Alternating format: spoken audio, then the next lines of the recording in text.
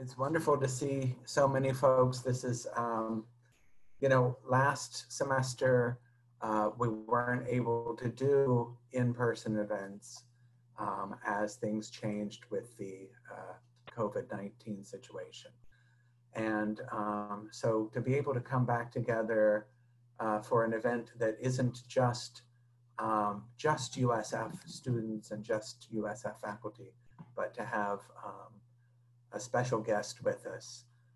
I can think of nobody better than Saeed Jones, who is a former San Franciscan, one of my great friends and a literary treasure.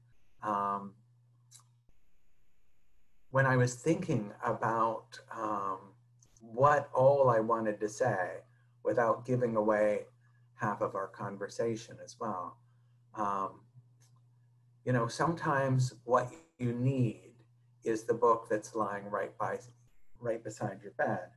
And the book that happened to be lying right beside my bed is a book on East Asian calligraphy, how to make various ideograms that are used in both Chinese and Japanese writing. And I was looking at the ideogram for plum tree and figuring it out, you know, how it includes the word tree and how it includes the sound for plum. And I turned the page, and the next ideogram that I saw was the word for poetry. And poetry is made of two parts. It's made of a part that means word or speech, and another part that means held in the heart, stored in the heart. So that immediately made me think of Saeed. He is poetry that you hold in your heart. His work is the kind of poetry that sits with you, that opens you up, that makes you think deeper about your own life, your own work, and your own experience. And Prelude to Bruise, his extraordinary debut collection from Coffee House Press, really was sort of a friendly fire that took place on the landscape of poetry. It won the 2015 Penn Joyce Osterweil Award for Poetry. It was also a finalist for the National Book Critics Circle Award. In addition to being a poet, Saeed has worked as a journalist, as a culture editor. He has written in so many various forms and lived such a fascinating and richly storied life that it was no surprise that he would follow up his first collection of poetry with a memoir. And How We Fight for Our Lives burst onto the New York Times bestseller list. It became everybody's favorite memoir of the year. And as someone who reads a lot of memoir and enjoys story, what I found so compelling about Saeed's work is the way in which he makes you feel like you are present, like you are inside the scene, inside the action. And I think one of the things that, if any of you follow Saeed on Twitter, you know, he has practically patented this gesture, which started as sort of a practical thing. He was working for BuzzFeed, and editors would say, don't comment on anything that we're doing a political story about. And so when Saeed would retweet something and he really wanted to comment on it, he would put the phrase, "looks directly at camera." So you knew he was having thoughts and he was inviting you to read those thoughts along with him. That's the way I feel in reading his memoir, is that we are looking directly at the camera. There are times where he stops and he just, you know, after he has laid out a scene, after he's laid out a story, he just looks at us and we know, we get it. We understand what is being experienced. We're going to start off, Saeed and I are going to talk, because we haven't talked in like a month.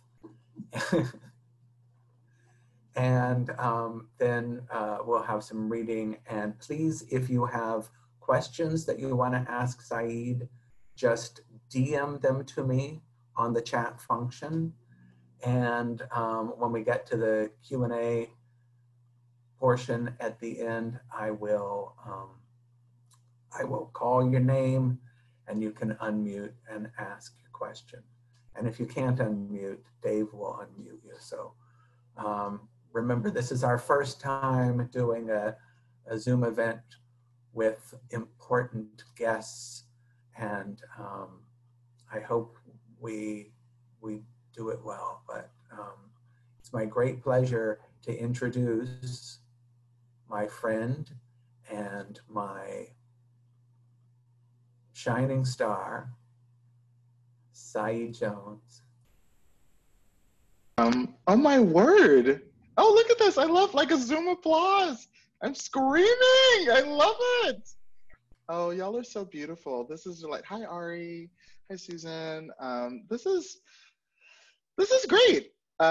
It's so good to We're all talk to just you. in our living rooms. Yeah, it's you know, sometimes I have conflicted feelings about the way like the Zoom event has made my home like a part of my professional space. I think I've always, you know, tried to keep a pretty clear boundary between the two. But also, I don't know. I mean, particularly like for an MFA program, it feels like kind of like a neat gesture toward owning the fact that my life as a just a person is of course a part of my art, you know, and so like even just like seeing it feels like a nod toward that. That's like my positive spin on the fact that I have to clean my fucking house all the time. Unless you're like me, where your best Wi-Fi spot is up against the light switch. Screaming. I don't even, yeah, that's a good point. I think this is like a good Wi-Fi spot. We will learn together. Well, it's a good spot. I love that you have Silence's Complicity hanging there over. Yeah. So, I mean, maybe that's a good place to start. Sure. One of the things that writers grapple with all the time is like, how do we go from being silent to being vocal? Mm-hmm. And what were the things that moved you toward writing as a form of self-expression?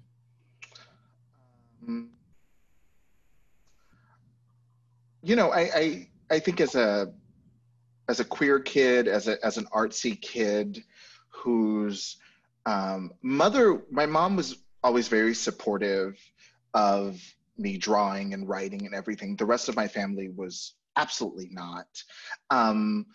I think growing up as a kid in the 90s, you know, writing quickly emerged as a safe space. It was the one, you know, like, you know, particularly as a Black kid who like could not always just like close my bedroom door whenever I wanted, you know, like my bedroom was not necessarily my domain. You know, the Notebook, and what I was reading, you know, that space, the space of words, of text, quickly emerged as a space where I could sort out my feelings, my yearnings, I will admit that, like, I literally, like, just on this bookcase just over here, I have one of my main notebook that I kept, my diary, I guess, in high school, and I would consult it now and then as I was working on the memoir. And I noticed that I lie. I censor. I had sucked a lot of dicks by the time I was a senior in high school, for example. And, I look through this notebook and I'm looking at entries that are dated, the spring semester of my senior year in high school, when I would still, I would date girls. I was still, like, trying to be what I thought was what I was supposed to be. And I just think it was so interesting that even in the refuge of my notebook, I was still kind of developing this code and deceit. So, a lot of the first poems, what eventually I would consider poems I wrote, were in persona, because I read Margaret Atwood's poem Siren Song in the 10th grade, and I learned what persona was. And so a lot of the notebook is written like in the voice of, like, Greek women from mythos writing about the men in their lives. So yeah, I think in a Let me weird try on way. this mask. Exactly. And I don't know if it was because I was like, well, one day my mom's gonna, like, walk into my bedroom and pick up this notebook off my desk or what. But, like, yeah, I think that this weird back and forth between both feeling safe to examine and talk, like, and then even the voice, like the writing voice is very high and elevated, annoying, like you can tell which vocabulary word I had fallen in love with that week, so it's, like, very artificial, but also there's this, like, very teenage sincerity. So this back and forth between being very candid and learning to use literary devices and art to develop scaffolding, I think, to make me feel safe, to make me feel stronger, to make me feel tougher maybe than I was at the time. That was the beginning of my relationship, with writing, and it's still true. Like on Twitter, like I think the way I tweet now is more or less like who I am as a person, but a lot of my persona on Twitter was developed under, like, trying to feel tougher than I usually feel. And that balance between guarded and unguarded is so hard to get to, especially when you know that you are prone to having to bury secrets for one reason or another. Right. Yeah. I know in your memoir you talk about how James Baldwin's work opened you up. Were there other writers that you felt were sort of the people who helped build the steps of the scaffolding for you? Sure. I mean, my mom was a very passionate reader. So actually, like, Dean Koontz and Sue Crafton, all of those murder mystery books that were, that, like, my mom as a high school graduate who worked for Delta Airlines, would pick up at the grocery store, like, developing the world of those books, Stephen King, now I've come to appreciate what it means to create a world for people, even if it's, like, not always, like, literary. I think that I was always seeing that. I was always seeing, my mom and I didn't talk about what we were reading, but I saw the comfort. I saw how much she was reading, in contrast to how stressed out she was and tired all the time. And I think so I just came to understand, these writers are doing something very powerful, that is supporting my mother who, like, can't afford therapy, who cannot afford, like, healthcare and, all this kind of stuff. And then also, the late 90s were an interesting period, I think, in a lot of Black households, in that, particularly in the early 90s, there was a moment when, let's see if I can remember all of them, Gloria Naylor, Toni Morrison, Terry McMillan, and Alice Walker were all at the top of the New York Times bestseller list at the same time. And it's why I'm always, like, skeptical of people, like, everything's changing, like, oh, like, white people care about Black people, because, like, there was this moment where, like a lot of people who were paying attention to literary writing and fiction believed because these 4 Black women were being celebrated, everything was about to change. Anyway, all that's to say, I grew up in a house with like a lot of their books and an understanding of this like Black literary pantheon. So though growing up in the suburbs of North Dallas, Black women in particular, or Black people, weren't really taught as literary geniuses. At home, I understood that. And I found that to be really important. So yeah, I would say that was, and then Baldwin, yeah. Though I thought he was ugly. There was like Giovanni's room, you know, he had like the big picture on the back, and I was like, he looks like a fucking frog. But you know, eventually I got into his work. So, you know, so I was an asshole. That's fine. Sometimes beauty has to reveal itself to you over time. Right. So much, you know, like when you're a kid, or at least I felt as a kid who was precocious, you know, there were like only 2 modes. Like either it was like the glamour of being a writer was what was powerful for me, or it was simply a very simplistic identification with a character, right? So like in another country, the book is so complicated and disturbing, you know, but it resonated for me when I was a teenager just because there are interracial relationships. There are men who initially are having sex with women and then having sex with men. And I was like, whoa, plot twist.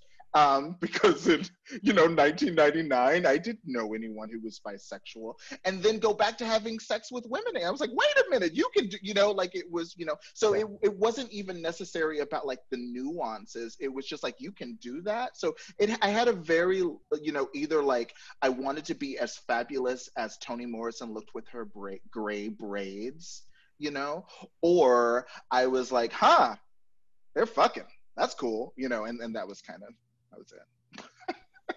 Well, and I think one of the great things about literary fiction is that you can step into a novel like Go Tell It on the Mountain, and you might not be the son of a preacher who wants you to be a part of his storefront church.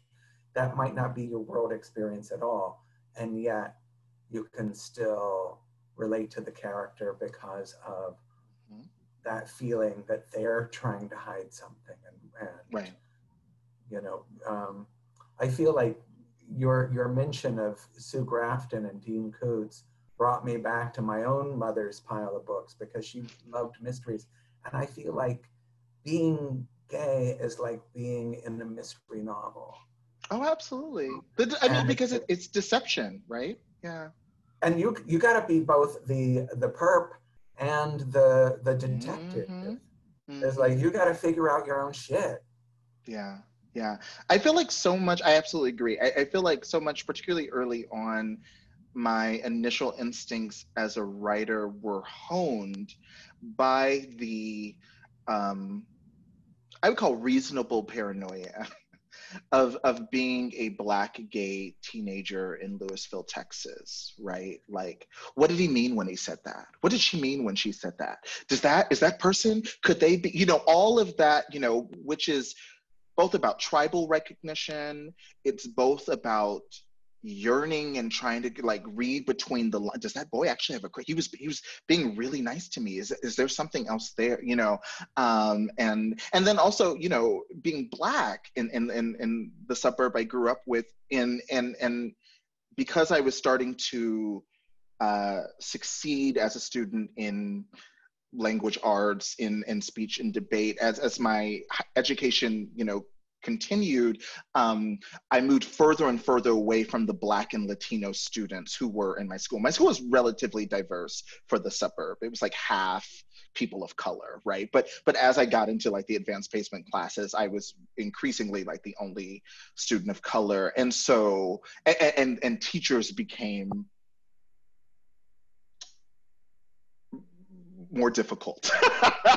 So it wasn't just like peers, it was also me trying, as a young person, trying to make sense of now what I regard as like the racism of some of the people who were charged with educating me. So yeah, all of that, just constantly trying to read, and you know, that's critical thinking.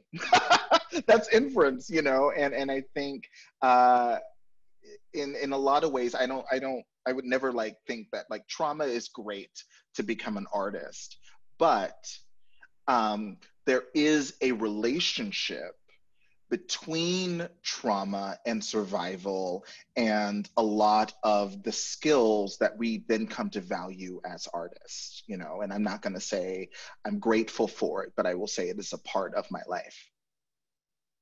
I think that's a nice way to put it. Yeah, uh, whenever somebody says of a poem that represents so much living and so much feeling, oh, I love what you did with that. It's like, well, I'm glad that you see that, but you know, it's like I would much rather have not had those experiences necessarily. Right. And there are a lot of experiences in your memoir that are traumatic experiences. The difficult relationship with the other boys in the neighborhood and being called names and worrying about whether those names are destiny or whether it's, you know, some form of being brought into the fold. And then you go off to Kentucky, you've got a whole new opportunity there to either step into the person that you feel yourself becoming or to reinvent yourself. So can we talk a little bit about how each step on the journey has changed you? Yeah, I mean, I think both in terms of the memoir as a narrative journey, but I would also say, you know, just me as a 34-year-old, you know, continuing to develop as a person. So much of what I see as the overarching kind of story is trying on masks and wearing them, often being very good at them, very good at it, learning to like, and particularly in the book, I think you see like I became very adept at, I mean, we would call it code switching, I guess, but you know, like persona switching, you know, it was like, which side do you need me to be in this moment? You know, whether it was like, you know, being with my grandmother in Memphis or being at home with my mom or being in the classroom or being a writer, being a, you know, just and in a sexual relationship. Being in a sexual relationship, and a sexual relationship with who, you know, like, what do you, like, you know, and what's my role here? What's my role? Yeah. And what I discovered in writing and what I've discovered in my life is for those of us who are very good at the switching and the different performances, there is, you know, I think like a class mobility, opportunities, you know, survival, success, a lot of things become possible as a result of it. But I also think, you know, at least for me, it catches up with you. And there's an exhaustion. There's a point, I think, when you begin to go like, you don't even know who you are anymore. Like, you know, particularly without an audience to bounce off of, to reflect of. You know, I think particularly by the time I was like a college student, and you see this in the third part of the memoir, I felt like the moon, you know, like without sunlight, what is the moon? Like, what do we, how do we even anthropomorphize that cold rock, you know? And I think, you know, beyond the book, just as a person, as I've become more aware of that tendency and phenomenon that I still have, you see it on Twitter all the time, like how quickly I'm code switching and moving between modes. And my mentions are often filled with like white women who love Outlander who are like thrown because they're like, what is going on? I followed you because you have a cute dog, and now you're like talking about sucking Paul Newman's dick, and like, what is going on? Actually, that's not a good example because they all want to suck Paul Newman's dick too. They're pretty freaky, but you get it. Two, I guess what I'm trying to say is like, increasingly in my art and in my life, it's always like trying to figure out how to how to develop a more cohesive, like how can I get to being more of myself, you know? Like even now, you know, with Prelude to Bruise and How We Fight for Our Lives, which are both books I still deeply believe in and I love. I am struck by, you know, readers who DM me on Instagram or Twitter or just, you know, talk to me and they just talk about how much the books made them cry. It usually seems like people are DMing me right as they finish the memoir, which I think is a horrible idea. As someone who like recently read the last chapter, and I was like, oh my god, you know, I was a mess. But you know, just people are just like, oh, it's so sad and it was heartbreaking and everything. And I'm always like, oh, that's interesting. You know, like the humor, the color.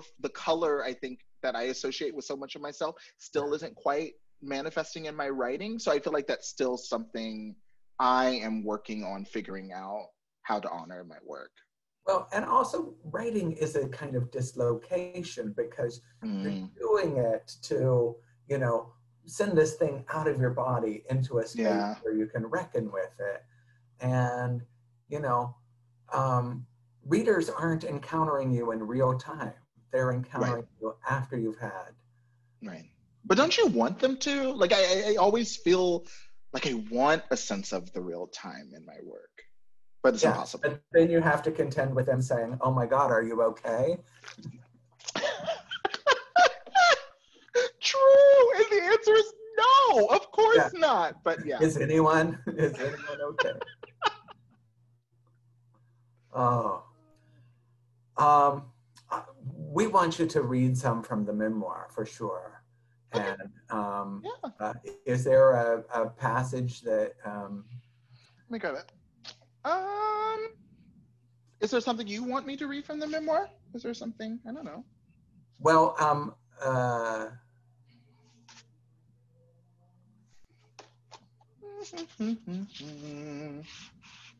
yeah, it depends on how deep you want to go. I mean, there are certainly portions that are my favorites, like your whole situation with your bullet. I actually, you know, I was just rereading Essex Hempel's essay, Miss Emily's grandson won't hush his mouth, where he talks about his own relationship with his grandmother and when he often visits her and gives her a copy of his book.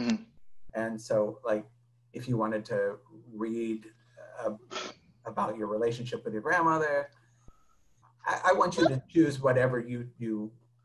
Yeah, that's interesting. I mean, it's the Memphis 1999 chapter, I read once, I think on book tour, and I was like, well, I will never do that again. Oh, okay.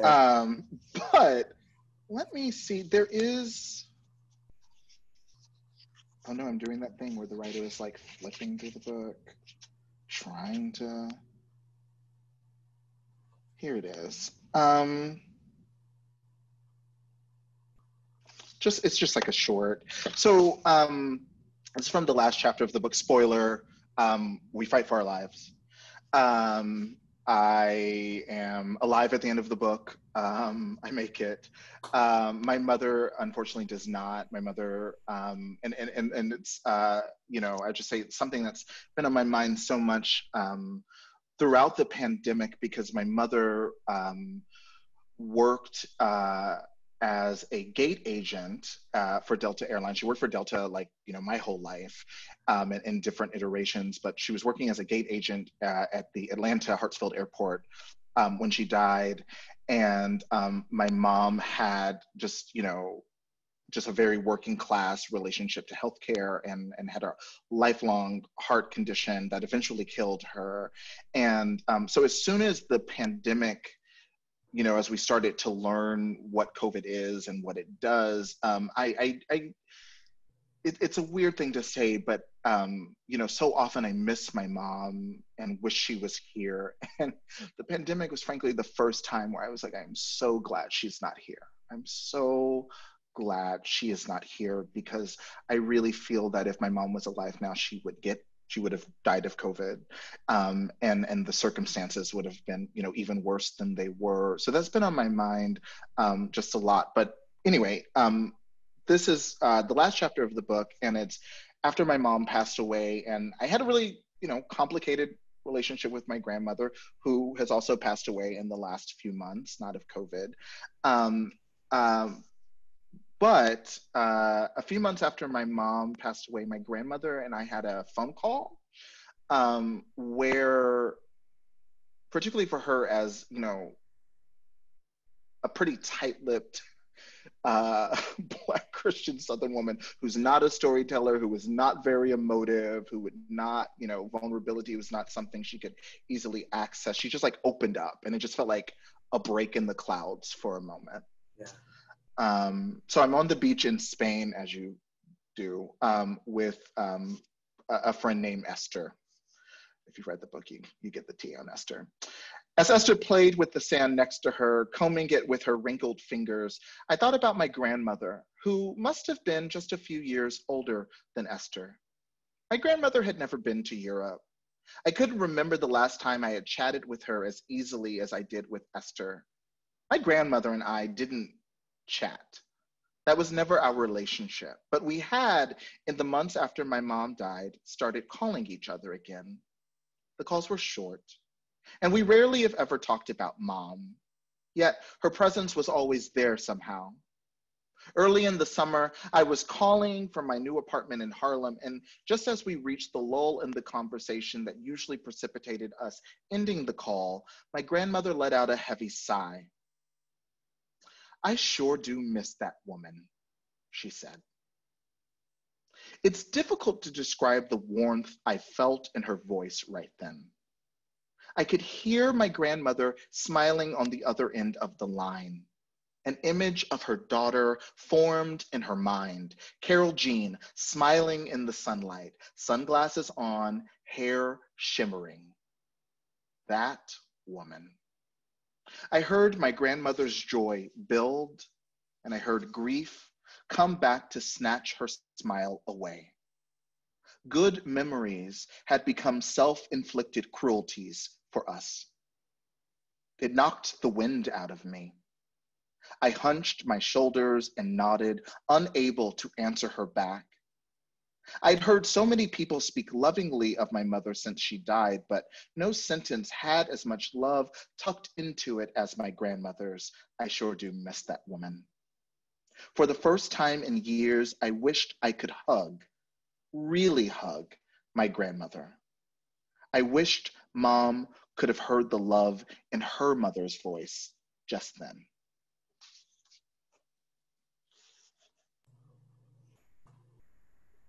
That was such a good passage to read. Thank you. Yeah, I wish she could have heard that love in her own mother's voice. It's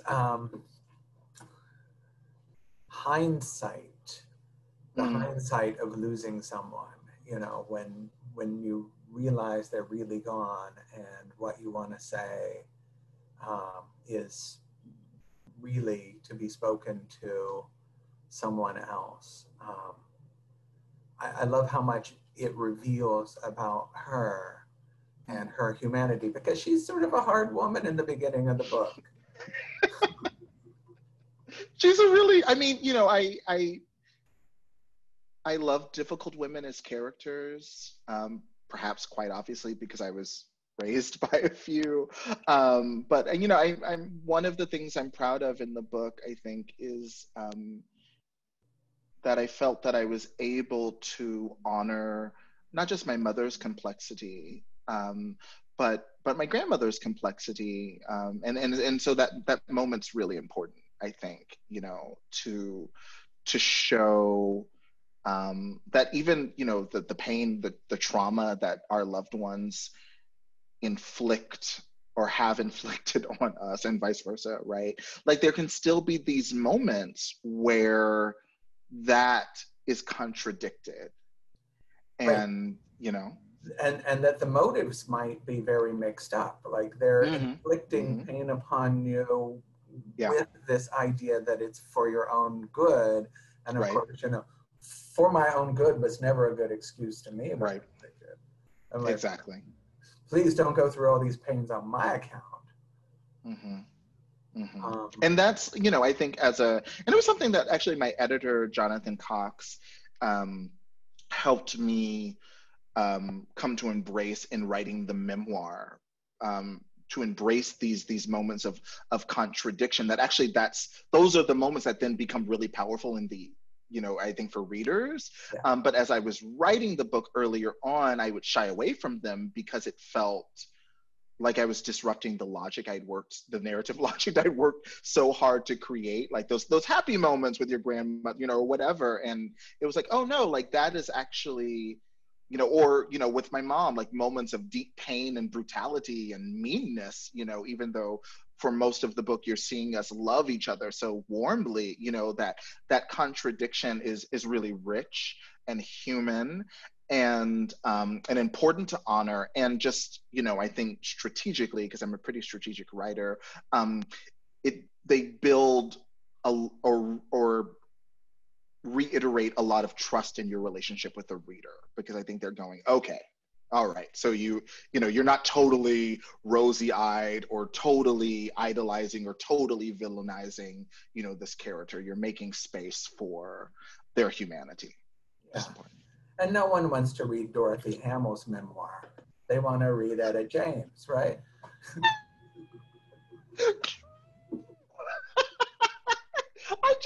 God, I love you, Doug, so much. Only you would invoke Dorothy Hamill. Like, what? What a Having bummer. actually read the memoir myself, let me tell you. Bless you. But so here's the question. I think for a lot of our students, we're an interesting program in that people come in to study a genre, but they often are writers who write in more than one form, more than one style, more than one media. And so we encourage people to take classes in other genres. How is it to have success as a poet, this wonderful debut collection, and then to sort of step away from that, because you had to do a little bit of like self-discipline? Sure. Can you talk about how you got back to poetry, or where you are now? Yeah, I mean, I would say, frankly, I think it can often feel very lonely, because I think when you are working in different disciplines or constantly working in different, like sometimes I wonder, will I ever actually publish another poetry collection? Is actually an honest question I have. Like I spent today like working on like something for a TV show, and then meanwhile, you inevitably are watching other people you love and adore who are like 2 or 3 books into whatever genre. And I think sometimes I just feel like, oh no, I think. Well, and your best friend has like a children's book, a nonfiction book about tattoos. It's like, yeah. You're both polymaths, and you're Right. both. Yeah. And that's important. I think that's ground. I also feel like, on good days, I feel like it's also like maybe generational in the way that, people my parents' age and older, had one career and then you worked one type of job. And, my mom worked for Delta for 30, 40 years and whatever. And, I think if you're 35 or younger, I think we come to understand that we're just going to have a lot of different jobs, and you hope to develop a mission, but baby, you are certainly not going to work at one company for several decades and get a pension and call it a day. I think there is an understanding of fluidity as perhaps just an aspect of late capitalism. For poetry, I think what it has meant in terms of getting back to poetry, or when poetry like resurfaces as something that I like wake up and I'm like, I'm going to work on a poem today, is that I think I just feel like I have a more urgent relationship to image and lyric when I write a poem. If it can be something else, if it can be an essay, if it can be something for a character on a TV show, if it can be a short story, if it can be, you know what I mean? I would rather it be those other things.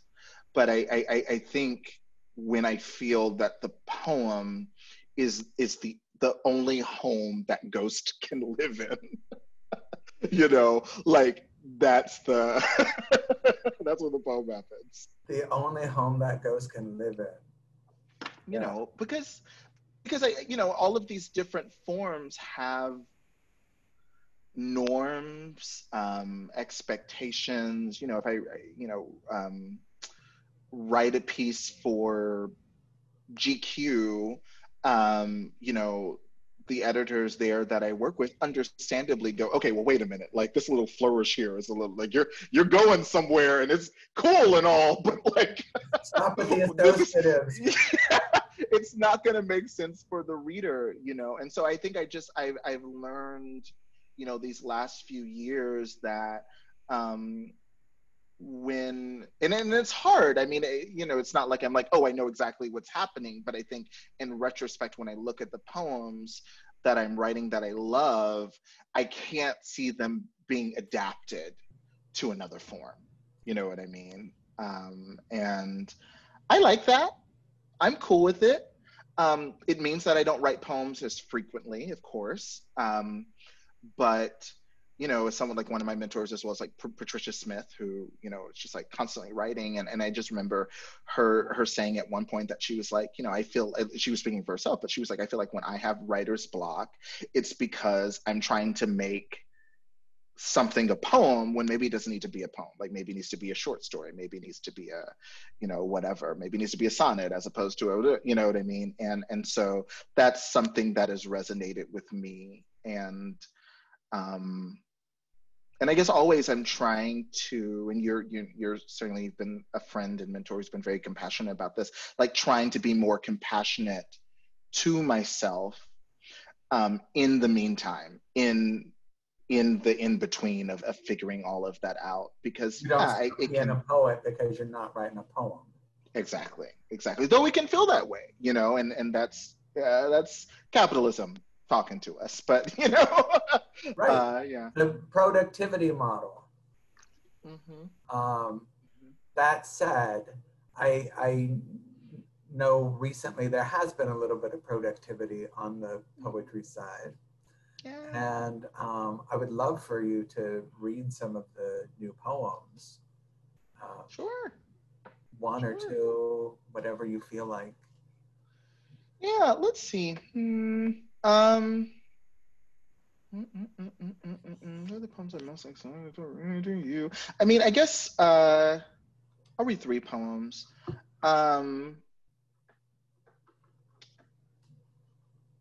Something like three. I've been interested in. I mean, I'm always interested in cruelty, but I'm interested in. Um, I think grief as a collective experience, like what you know, I think history is a kind of grief. What does it mean to grieve a culture, a type of life, a civilization in particular, right, a normal, when it is predicated on cruelty, right, which is it's inherent, you know, however we want to define, you know, just as an example, like life, you know, in January of 2019, cruelty made that normal possible. And as someone who once a week screams out like, I miss the club, you know, like, I miss the club, you know, like I do have to remind myself, right, that like cruelty made that kind of normal possible. And my grief is sincere, but like, you know, there's some trouble in that water. And so I'll read I'll read a I'll read three poems that are kind of about that in very different ways. The first one I will say is it's inspired by a real scientist, a real robot um, in Japan. And at one point, the scientist speaks, he makes an announcement, and what he said is actually a quote from a press conference he did. This is from like a few years ago. And you know, I like writing poems about boys. Bedtime stories for boys who can't sleep. Phase 1. In a bright room, a scientist builds himself a robot, a boy, and names him affetto, affection in Italian. The boy's black eyes squint into a sweet blink whenever the man who made him makes him smile. This story is about how we create what we think we need. A child who smiles as if to say, I didn't know joy before I knew you, and you are all I know. Phase 2. Sleepy and blue lit in your dark, you read an article about little affetto. In the photo on your phone, the boy whose name means a gentle fondness or liking. It's just a lifelike head on a table, connected by wires to computers that make him blink and smile whenever he is affected by the man who made him. You wonder if his father, the scientist, remembers affetto's smile just means, isn't this what you wanted? Phase 3. The scientist tells a reporter, here in Japan, we believe all objects have a soul. So a metal robot is no different from a human. He poses for pictures next to the head on the table, then proudly announces, it's time to teach affetto how to suffer. The boy is gifted hands of his own, so he can learn what it's like to be touched, to be held, to be pinched, pinched, pinched, pinched. The boy winces and the scientist smiles. Affetto. This is what I wanted. Phase 4. Why haven't you fallen asleep yet? Do boys like you even know how to sleep? You aren't even trying. Selfish. You just sit there in your dark, tugging stories from me. Greedy. Ungrateful. If you had an off button, I'd name you off. If you had a cord, I'd pull the plug. I'm sorry, but it's time you learned how to cry. Loving you makes me so tired. And you are too you to understand what you ask of me. Every night, blinking in your dark.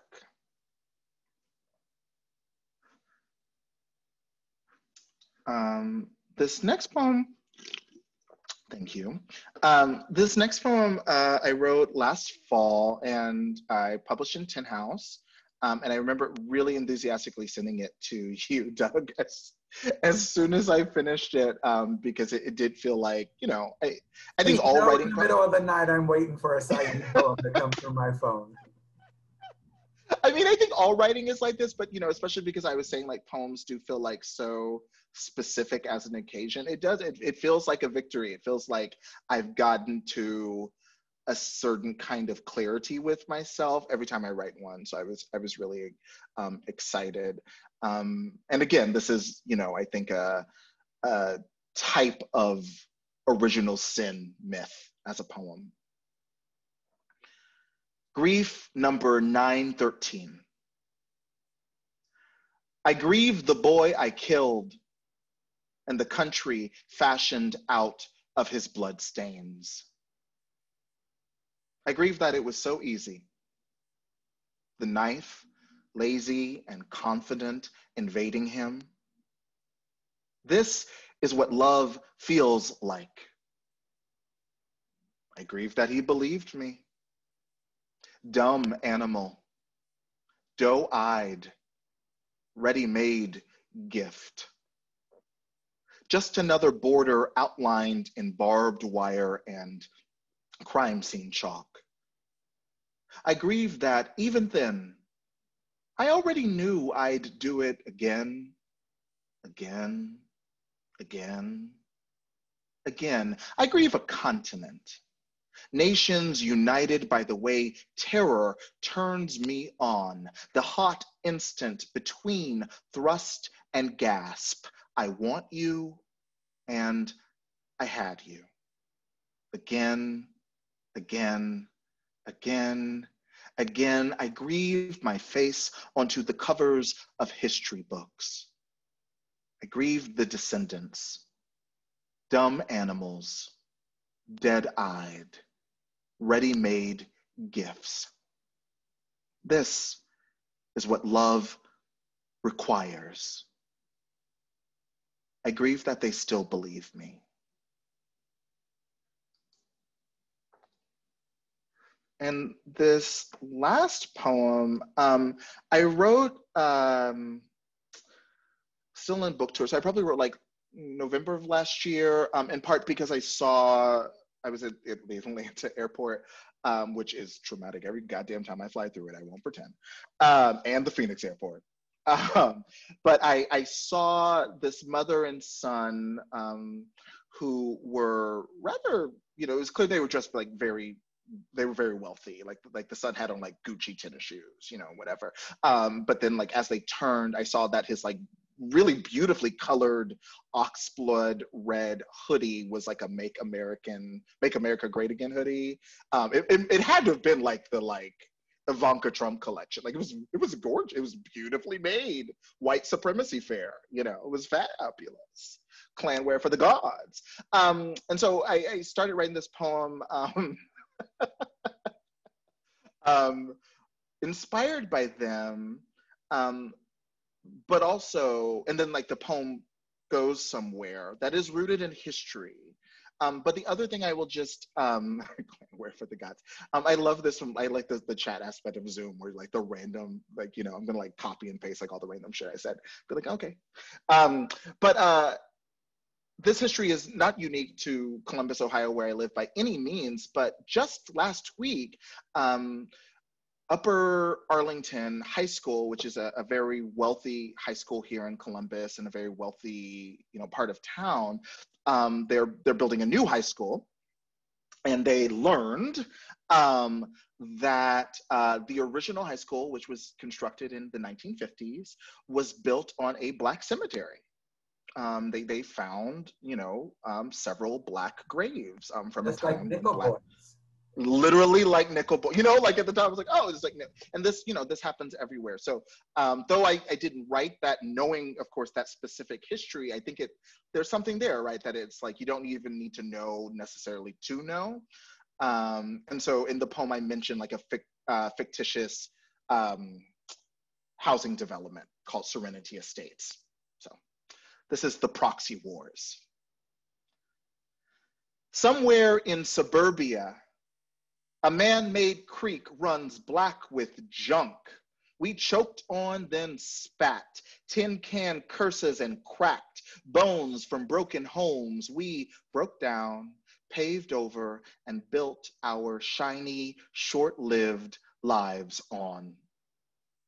All the foxes and coyotes have ghosted our gated, security-guarded imitations of strife. Our dreams gentrify your nightmares, and rumor has it, Serenity Estates used to be a Black cemetery.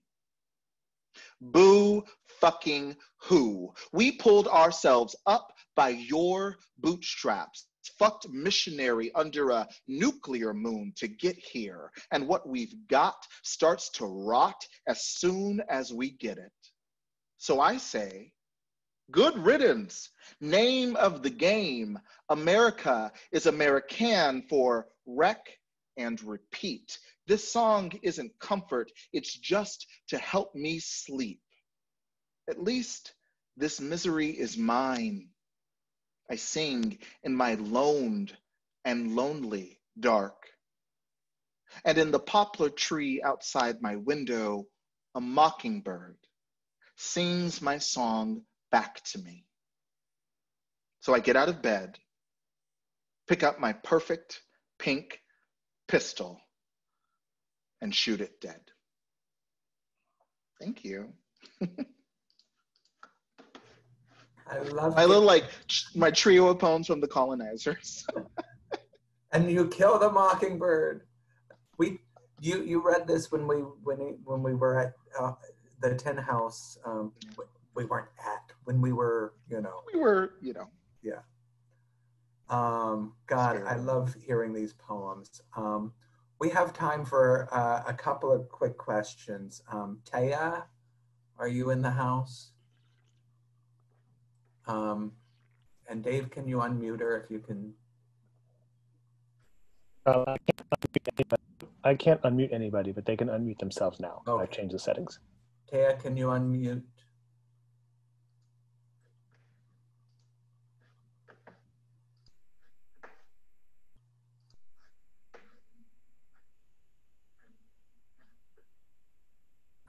All right, Randy, you have a question? We'll come back to Taya. Yes, I just wanted to say thank you, Saeed, for coming to USF to read. This was really fantastic. And I really loved your poems and your reading of your memoir. And my question is, what is the happiest literary moment in your life and the saddest? I mean, I don't know. I think the saddest was probably, I think it was 2017, I think, is when I started working on the chapter of the book where my mom has her fatal heart attack and ends up in the hospital. And I knew that chapter was coming, it was on its way, but I sat down to write one September weekend, and I remember it was like Solange's A Seat at the Table had just come out. And so I was listening to Cranes in the Sky on repeat, which I don't recommend necessarily if you're writing about trauma. But I was doing that, listening to it on repeat, and I kind of finished a chapter, and then it was just naturally time to start the next chapter, and I realized what it was, what it needed to be.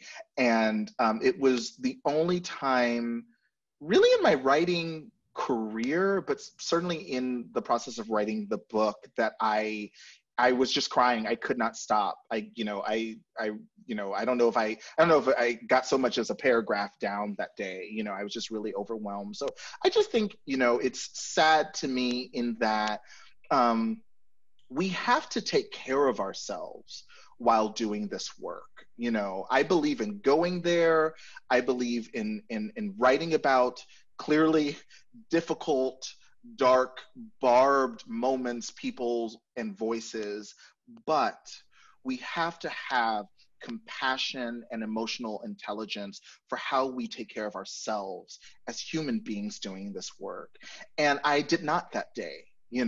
And it just was really hard. So that's what makes me sad, that I just kind of like put myself on a roller coaster ride without buckling myself in, and it was just like, why do that to yourself, I think happy, I don't know. I mean, there's so, I think, I'll say winning the Kirkus Prize winning the Kirkus Prize last year was pretty fucking happy. I will say, there's, I think being an artist, and certainly like a writer who spent so much time in a newsroom, which is to say to develop that like healthy, intense skepticism that is necessary for journalism. I think as a poet, it was like, oh, this is a nice counterbalance to how I usually live.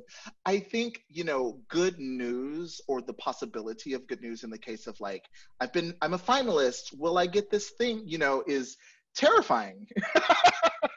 and, you know, could be really scary. And, you know, I just remember being in the room in Austin at the ceremony and trying to be present and grateful and just like thrilled for this, like, because I mean, really just like they said at one point that it's like literally more likely that you'll be struck by lightning than you'll end up being like a finalist for the Kirkus Prize. So I was already like struck by lightning, like we're good, you know. But of course there's that like part of you that is like, but what if the ceiling is a little higher than I've set it for myself? And the moment they said my name, and I don't even think I heard my name, just hearing like Sa and the room, you know, erupt in joy. I mean, it's just a tremendous feeling to kind of step into a dream that you often are scared to dream. Like that's wonderful, you know. And I think more so than an award itself, that experience of going, well, I was happy to be here. I could live here, and then, you know, the world said, no, bitch, you might be here. You just might, you know what I mean? Like that's empowering. And I try to bring that to all of my work. Like when we're always like facing the terror of the blank page, I think that's what we're facing, right? Just going like, how do I, you know? And so that was a happy moment. Yeah. How do I deal with my worry, and how do I deal with success? Those are important questions, because. And it never gets easier, I should say. Like it's. We've got a break soon, but we've got time for one more quick question from Evan Evans. Evan? Hello. I say thank you. Your poetry. I'm glad I'm sitting down listening to your poetry. Wow. My question, and let me pull it up since I wrote it elsewhere. Nope, not that email. Aha. Nope. Wait. In these upside down and contentious times, what do you feel is the writer's responsibility or role? I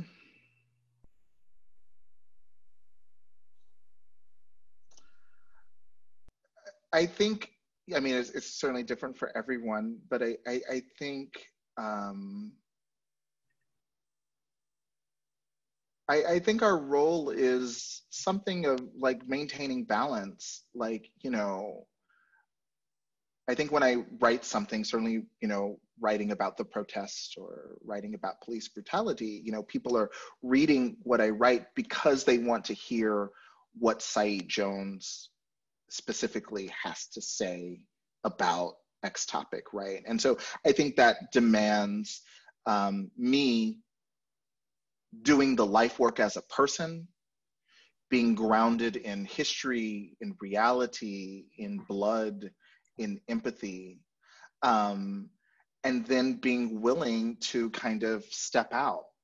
And so I think that's that balance. Like, you know, when writers aren't doing the life work, when they're just writing just to write whatever, you know, like, what was it? Was it fucking Lori Moore being like, oh no, I kind of like the way Donald Trump sounds. You're like, girl, what?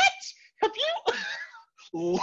What is happening? Like, to me, I think that's an example of talent, of insight and intelligence that's disconnected from the groundedness, from the ongoing education that we all need to do. So it's not just about talent, it's about who you are as a citizen. And my friend Isaac Fitzgerald, I think, has always been a wonderful model of being like a literary citizen.